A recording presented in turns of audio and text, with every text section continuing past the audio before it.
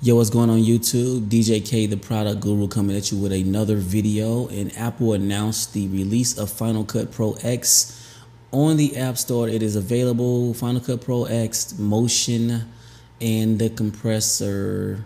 So Final Cut Pro X is going to be $299.99. Motion is $49.99, and then the Compressor is $49.99. And I think I'm going to buy it because I don't have Final Cut Pro at all. So most people, I think, that have Final Cut Pro, I don't think they're going to be buying Final Cut Pro X, but maybe they will. I'm not sure. But here it is. Let's take a look at it.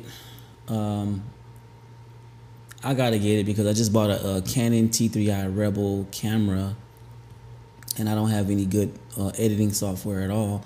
I use ScreenFlow a lot, and then I don't use iMovie. That's all I got right now, ScreenFlow and iMovie. So right now, I might go ahead and buy this. It's $300. You know, that's not a lot of money, but it is a nice chunk of money. It's not a lot though. So here it is. I don't know a whole lot about it because I had a version of Final Cut Pro at one time on my old PPC Mac computer, but it didn't work too well on that Mac because it's kind of slow. So the computer I'm using right now is an Apple iMac i7 quad core, and it should be able to run this. Software pretty fine, and it's also going to work with that new OS that's supposed to be coming out.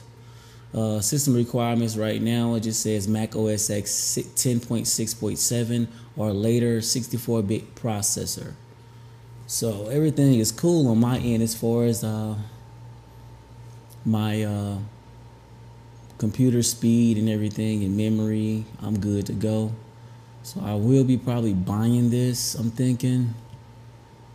Revolutionary video editing, assemble clips in magnet timeline without clip collisions or sync problems. It's also going to have it was something about rendering. I heard they was talking about where it's not going to take long to render the video. So I'm definitely going to buy it.